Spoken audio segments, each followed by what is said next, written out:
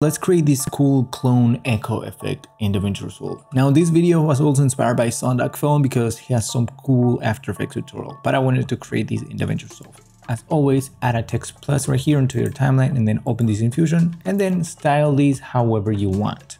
In this case, we're gonna use the same styling from the intro. Now here on this template, we're gonna go to the layout section, we're gonna right click on center, and then we're gonna go and click on path.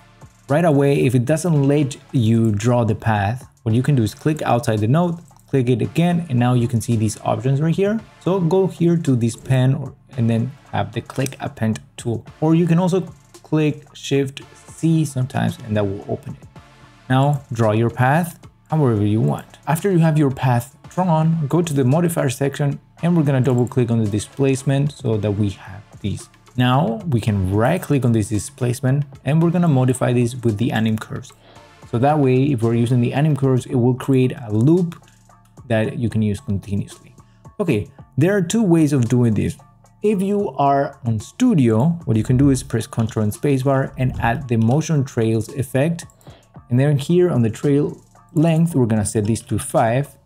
And then under the advanced options, we're gonna go to input alpha and then use in compositing.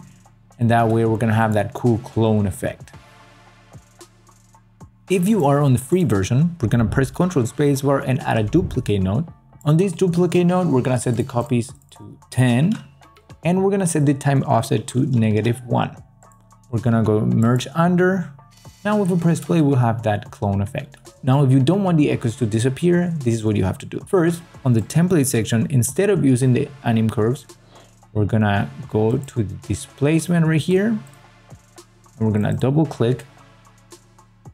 And we're gonna go to frame 0, we're gonna set this to 0, and then at frame 119 in this case at the end, we're gonna set this to 1. That's gonna do a complete spin, so we'll have our loop again.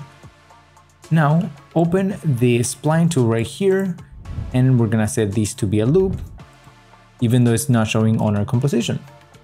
Then we're gonna press Ctrl Spacebar again and add a time stretcher. We're gonna go to the time stretcher. On frame 0, we're gonna create a keyframe here on the time stretcher and set this to be 119. Then here at frame 119 at the end, we're gonna set this to be double that, times 2. On this time stretcher, we also have to select these and loop these. And then if we press play, nothing happens.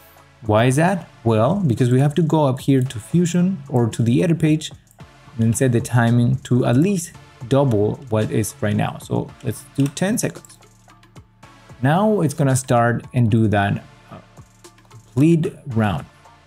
Now the thing with these is that if you make your text composition shorter, these will break the time stretcher node. So you have a couple of options.